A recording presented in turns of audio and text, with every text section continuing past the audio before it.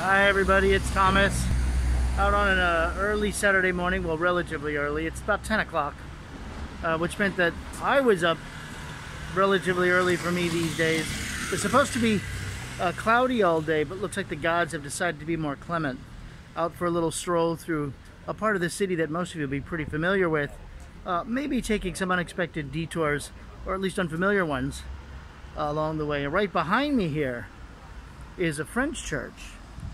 Now you'll see what it's on top of here in just a minute.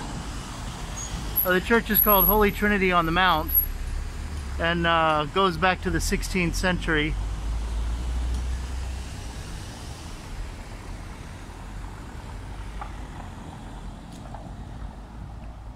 Here it's up on top of some steps, but not just these ones.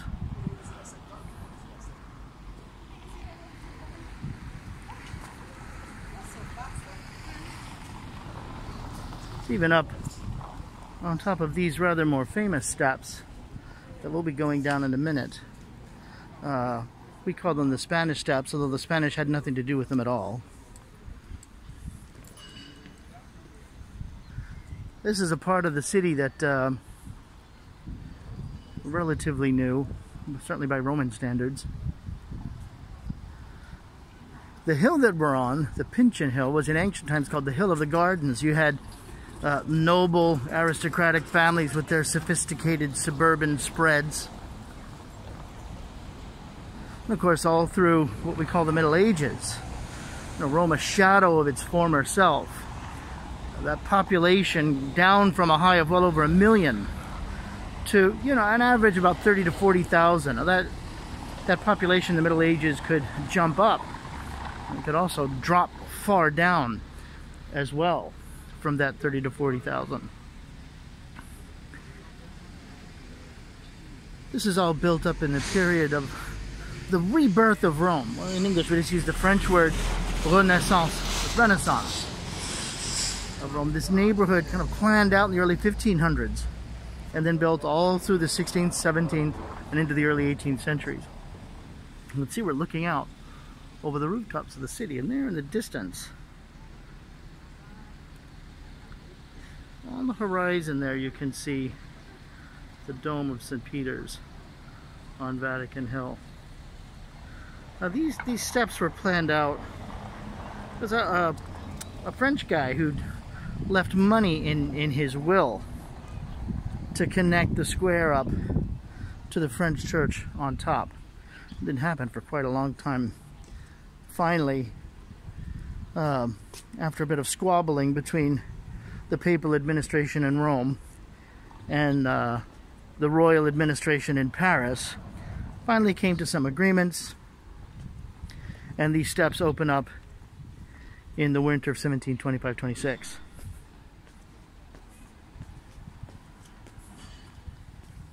It's built on 3 levels, 3 distinct levels. Well, that in itself is a kind of recognition of the church on top, the Holy Trinity.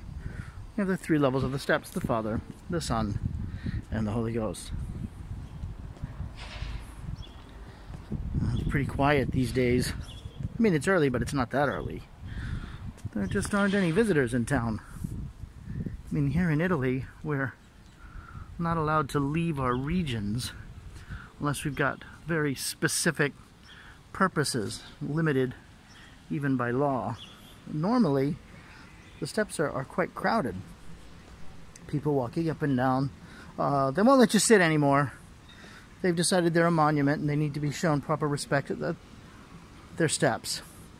Why people can't walk up them? Even these sort of broad banisters that you see were specifically designed for people to sit and relax. Just absorb. Plenty to do here in Rome, but for people who live here, the active verb is not do, but rather be. It's a tough town, and often requires work, 2 incomes, 2 jobs, whatever. It's an expensive city for the levels of average income. And still, people work to live, not the other way around. It's in places like this. It's kind of interesting where you actually see Romans kind of reoccupying their city, spending time in places that normally they wouldn't, mainly to avoid the throngs of visitors.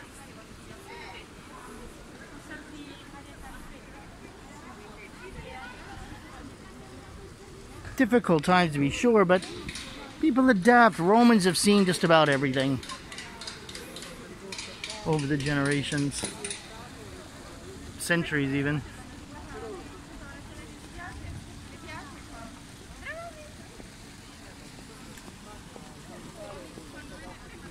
What Michelangelo does for sculpture and architecture in the Renaissance, Gian Lorenzo Bernini does for it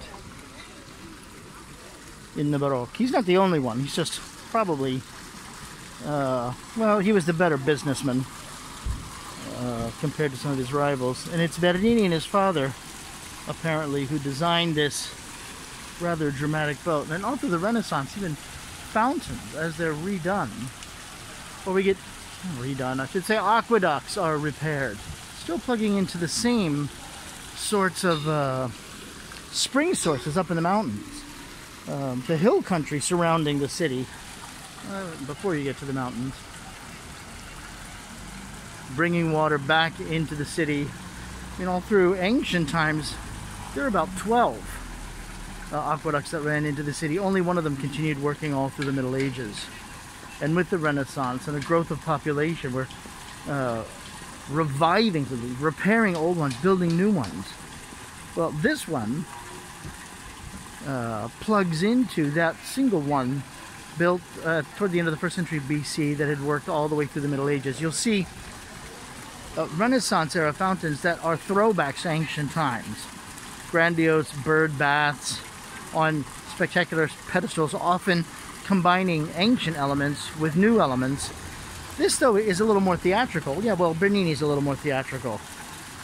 And look, that platform, how worn down it is. Well, for the last 400 years, people are going to fill up their pots, their pans, their pitchers, and now their plastic or hopefully or sustainable water containers. I mean, I do. This water is naturally filtered through limestone, high in calcium, good for your bones.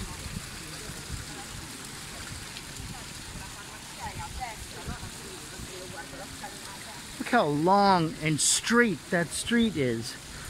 That's practically a superhighway by European standards 500 years ago. As is this one down here.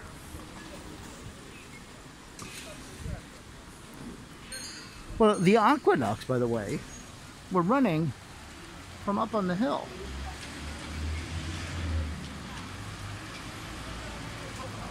Come down the hill into feed the fountain in the square.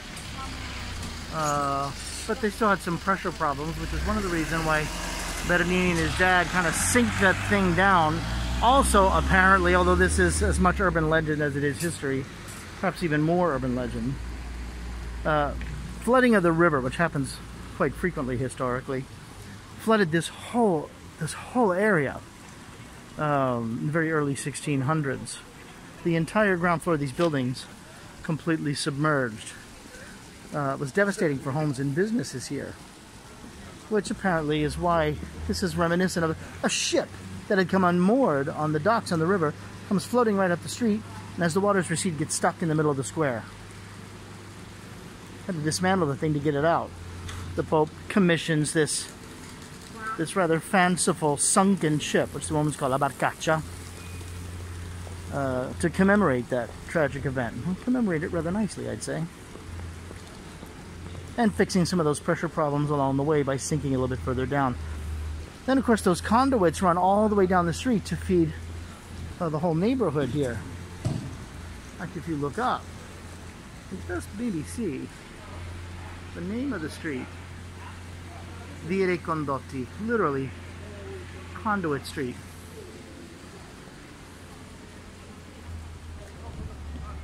And this is, you know, like Rome's Fifth Avenue, Gucci, Prada, over here on the right, Dolce Gabbana, Bulgari.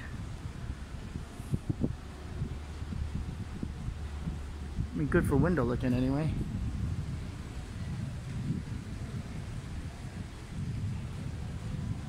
Tiffany's is just around the corner. You get an idea what kind of neighborhood this is. And again, one of those streets that typically is pretty crowded with passers-by. A little quieter these days. Just waiting. Just waiting. It's alright. Rome's memory is long. She's good at waiting. This Antico Cafe Greco has been a cafe with the same name since 1760. A little bit of, oh look, there I am. A little bit of old world glory. And they've got their own coffee blend. They make some of the most fantastic pastries in the city. And they've got some pretty stiff competition. Hasn't changed that much in the last 150 years or so. And the city now lets these places to compensate for the fact that everyone has to be rather socially distanced. Can't seat as many people inside. So what they've done is allowed people, these businesses all over the city, to expand out into the street without charging them the usual fare.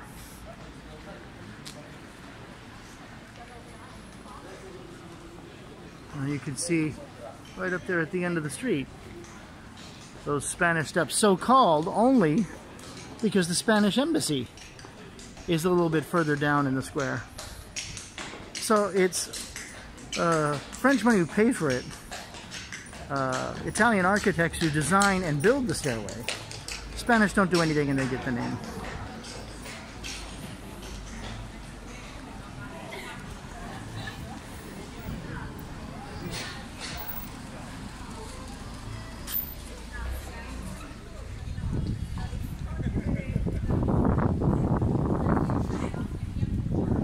Take a little jog off the street here in a minute. We'll see. Here's Armani.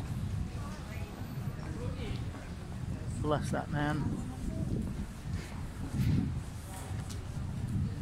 He just keeps going and going and going and going.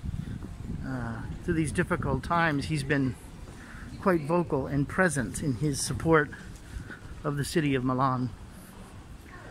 Well, his career has been built on just how very good Milan has been to him.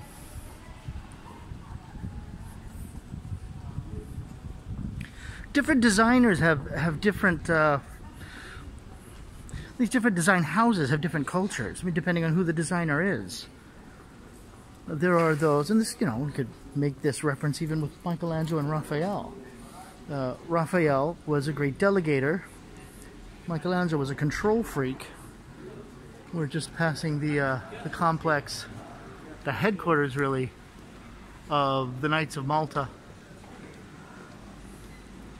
Technically, Vatican City is the world's smallest country. About half a square mile. This, you can see the Maltese cross inside the courtyard there, is basically a country without any territory. It's a sovereign military order of the Knights of Malta. It's had many names along the way. That's a shortened version of one of the most recent names of it. When they're kicked out of Malta, this is an old crusading order. And when they're kicked out of Malta by the Turks, they got nowhere to go. Where do they go? They come to Rome and establish themselves here.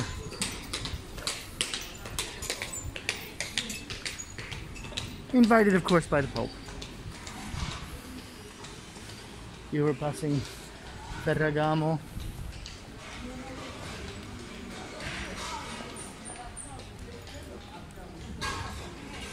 Well, these are elegant townhouses, and were built to be such. It's kind of a showcase neighborhood. Most people arriving in this city arrived at the north. that's kind of where we are. If we were standing in front of the Spanish Steps, which you see behind us, look up to the left, you'd be looking to the north into Piazza del Popolo. And the gates there at the northern end of the city was the most common way for people to come in. Many pilgrims, of course. And then lots of people on what was called the Grand Tour. And this starts really with the English. The end of the 16th century, Queen Elizabeth I decides that some of her noblemen are a little too rough around the edges, these young men, send them to the continent to get some education, get some culture, learn them some manners, as my daddy might say.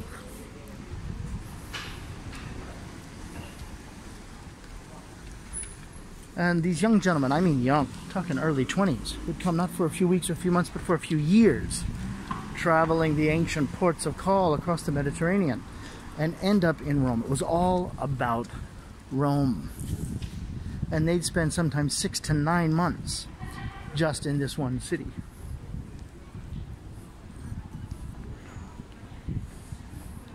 This was the neighborhood they stayed. Not just the English, too. The French, of course, not to be outdone by the English, joined in pretty quickly, as did the Germans and the Dutch and the Poles and the Spanish and the Portuguese and the Scandinavians. Here's a very, very late Baroque construction. And it's hard to see. You can get a little slightly different angle. The whole facade is actually beveled out. And you can see the coat of arms way up at the top. This is a Spanish church, sponsored, called Holy Trinity of the Spanish, in the early 18th century.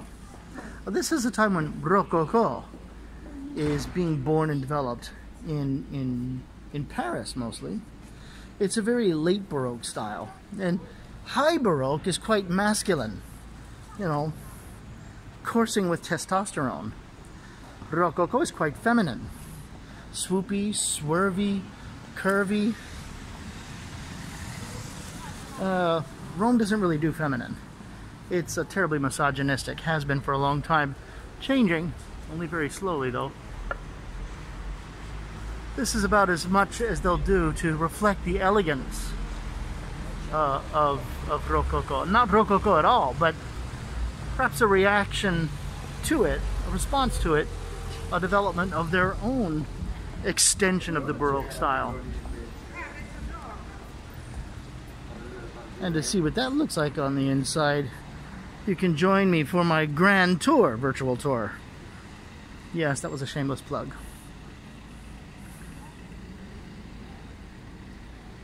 Now here we're approaching Via del Corso. This has been the main drag coming into the city, running more or less north to south, since way before Julius Caesar.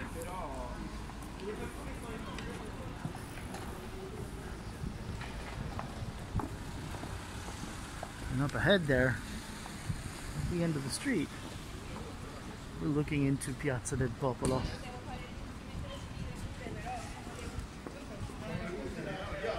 Now, all of this is older buildings knocked down, almost completely rebuilt in the 19th century with these elegant later 19th century, sometimes early 20th century townhouses. The Plaza Hotel. You walk in there and you feel like you're walking into a film set.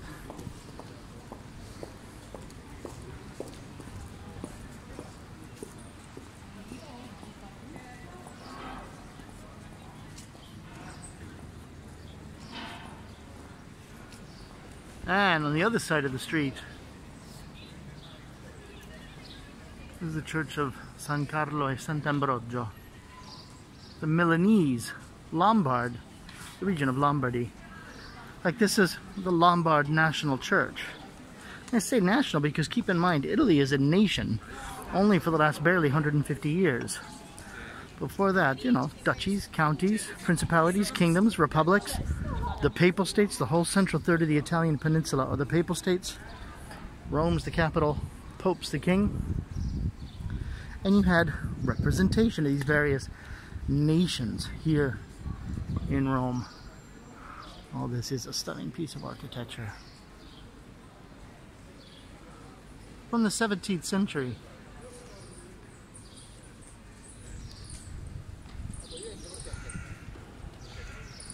And you never know what's going to be open these days, by the way, just because, you know, people are being careful. There's restricted openings, restricted opening hours. This one is open though. Let's go take a look.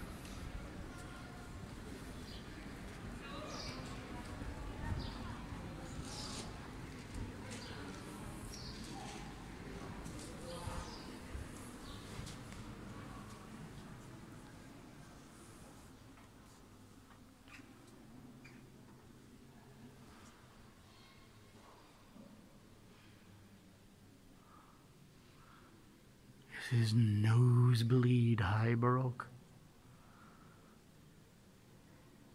That art and architectural form born here in the city of Rome.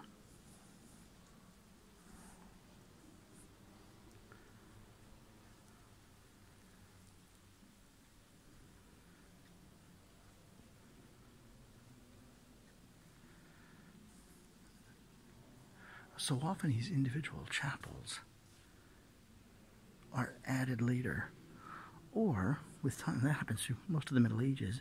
Get the middle aisle, an aisle on each side, and then a noble family would acquire, which of course means give money for, the right to sort of add on the outside by blowing a hole in the outside wall and then adding a chapel, decorating it as they saw fit.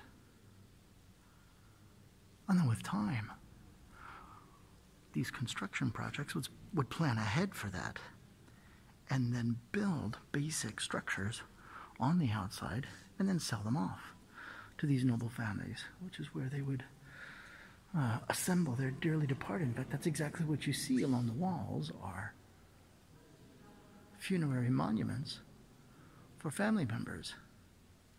And sometimes they would change hands. You know, dad dies, son inherits the title, but also inherits dad's gambling debts. Sell off a couple of chapels. Your dearly departed get moved out. Somebody else's get moved in, and they redecorate according to the new taste of the times.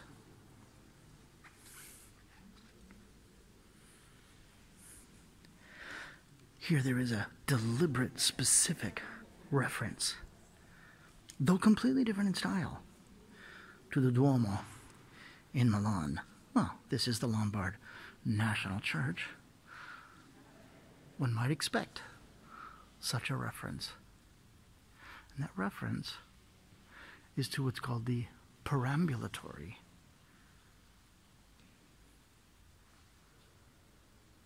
Oh, that is breathtaking. Perambulatory, a walk around, literally is what that means. And you see this in Gothic churches. The Duomo in Milan is indeed a Gothic construction. The perambulatory, this walk around behind the altar, the idea is that, you know, the offices, as they call them, could be taking place. Masses of various types. And pilgrims could come, pay their respects, light their candles, drop in their offerings, their prayer requests, without disturbing.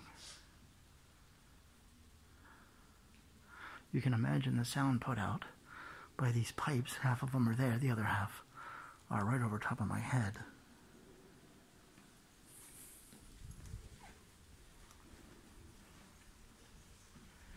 If any of you been to, say, Notre Dame in Paris, you'll see exactly this kind of perambulatory.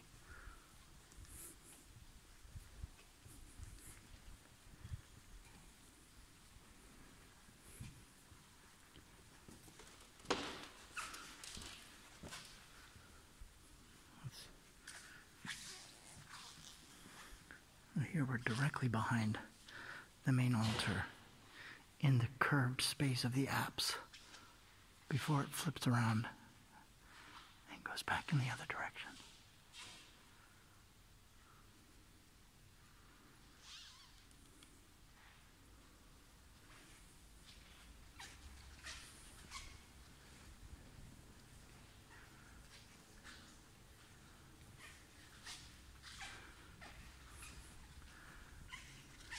The floors have been recently waxed. You can probably hear my shoes squeaking.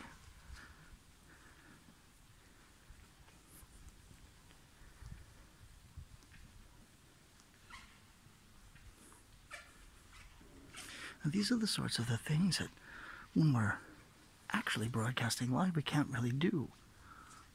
Often because the reception in these old structures is non-existent and you lose the connection.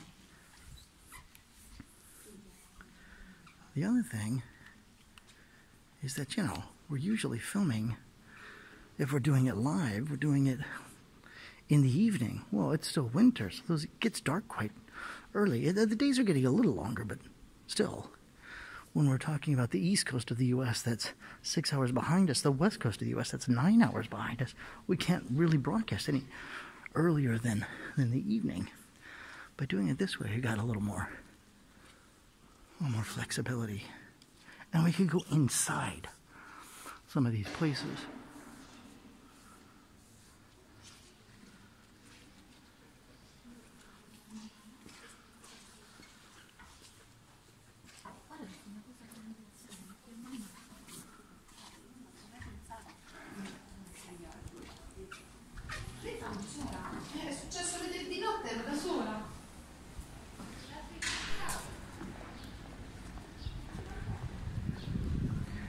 I think we'll take a little jog off onto a side street here.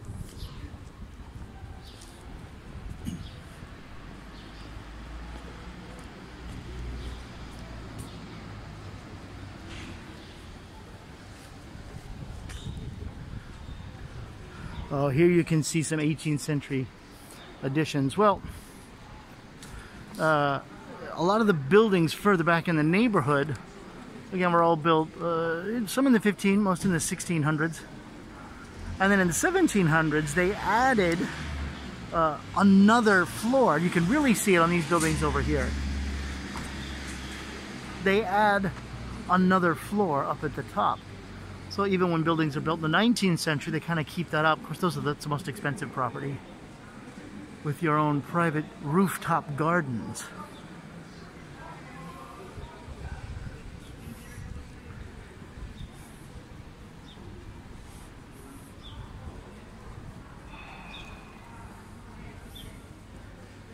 And people are moving around a little bit now.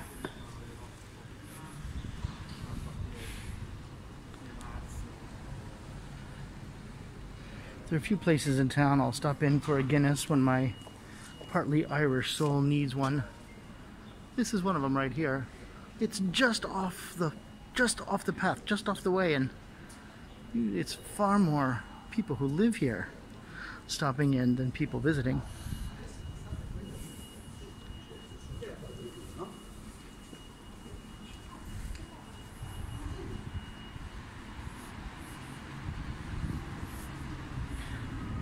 As those of you who've been following us all along, or if you've been to Rome, you know that it's like architectural lasagna.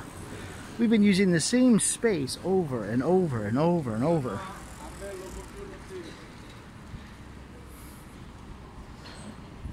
Building things around previous things, over previous things. And you just keep going. Sometimes there are references. Like, well, you see it on these two corners. The one that we're walking up to, the corner of Via dell'Arancio.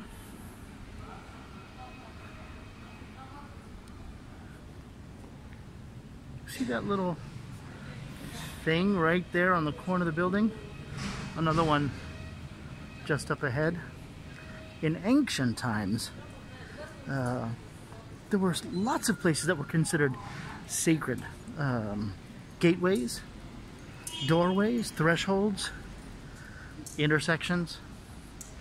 And you would often have altars on corners. And you'd have a holy man or holy woman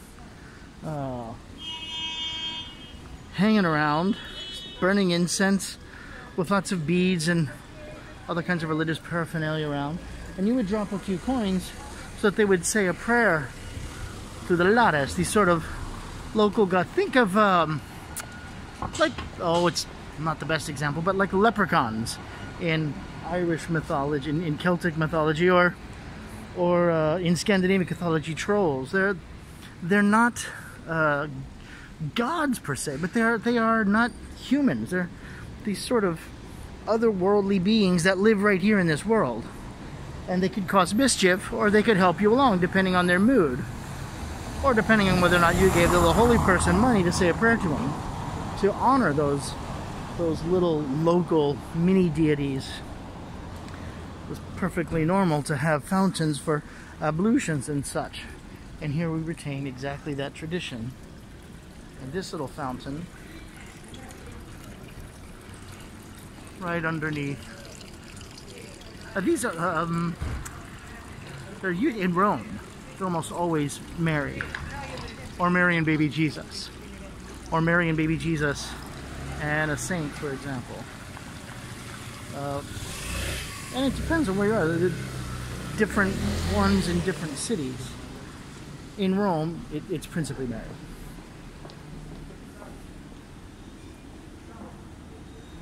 And you can see how the sky's cleared up there. I'll take it. You know, I don't mind the rain. I don't mind the clouds. You know, the variation is nice, but you know, if you let me choose, I'm going to pick the nice blue, clear skies with a bright, warm sun.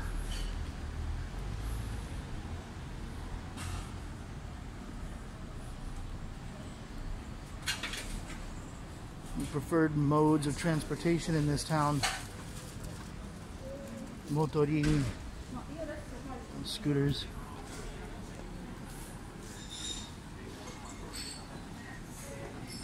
And here, I think one of the more elegant squares in the center of the city.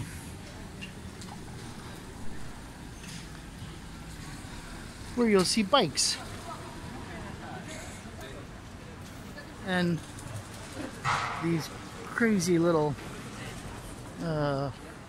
motorized things that have infested the center of the city like fleas. But they are handy. Now there's a church just up ahead. One of the oldest churches in Christendom.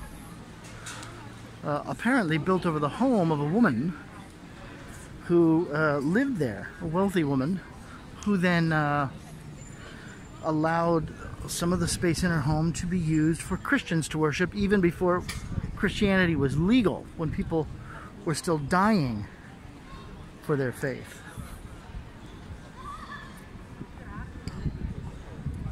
It's called San Lorenzo in Lucina. San Lorenzo, St. Lawrence, a local boy, martyred here in Rome. But San Lorenzo in Lucina because apparently Lucina was this woman's name, and so of course the whole square keeps that name. And you can see the dimensions of the square. It's quite large, and people doing what one does on a weekend morning: let the kids run around in a space where there's no traffic and have Hobbit-style second breakfasts. Cappuccino, cornetto, a pastry.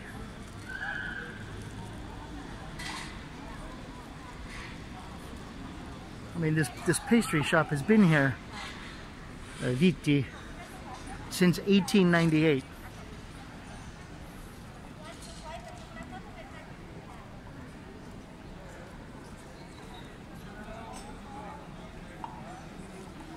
And I think that's probably a pretty good place to stop. Partly because I'm ready for a coffee myself. So I hope you've enjoyed our little walk. Keep tuned in for walks that we'll have coming out. Take a look also at our list of virtual tours, which has grown to about 40 now. Got plenty of options. And until we can all travel again, arrivederci a Roma. Ciao.